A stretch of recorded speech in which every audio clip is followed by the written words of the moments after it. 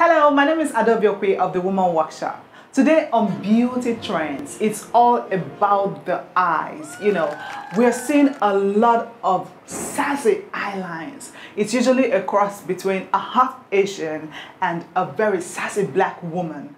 Nicki Minaj is someone who has these very beautiful eyes in the way that she gets it drawn. And we're seeing the trend too here in Nigeria. So many women are drawing attention to their eyes, the way that they draw up their eyeliners. Is this a trend that you think is sustainable, or do you think that this is just a passing trend? What are your thoughts on it? Share with us in the comment section. But we want to say that we actually do love the look, all right?